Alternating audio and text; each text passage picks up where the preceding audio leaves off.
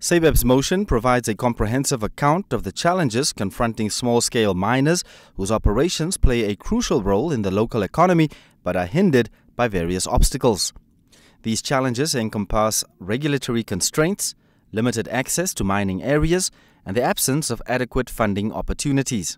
Small-scale mining in Namibia remains a relatively underexplored and insufficiently researched area. There is a notable scarcity of research dedicated to comprehending the activities of small-scale miners within the country.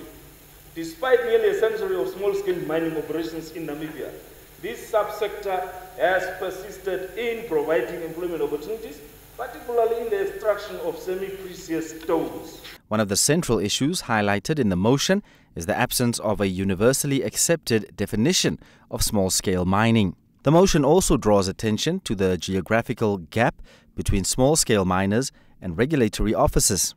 The small-scale miners expressed their concern that the Ministry of Mines and Energy predominantly engages with large-scale mining companies, possibly due to their substantial contributions to the GDP, resulting in the neglect of small-scale miners.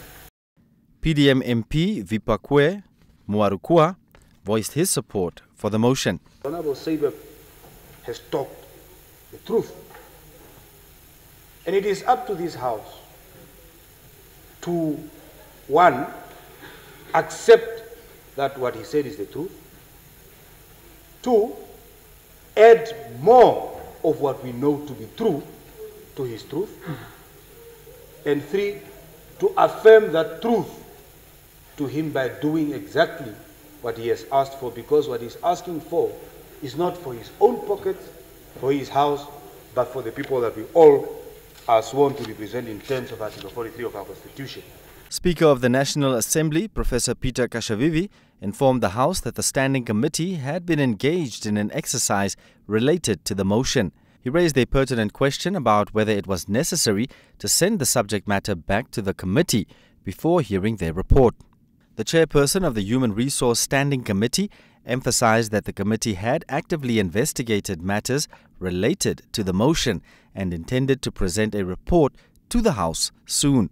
What I hear and heard is exactly what the committee is busy investigating. If it is acceptable that this particular discussion and the motion, if we could park that we then combine it with that report and whatever the motion is attempting to achieve, we're doing our best to table it before the end of this particular session.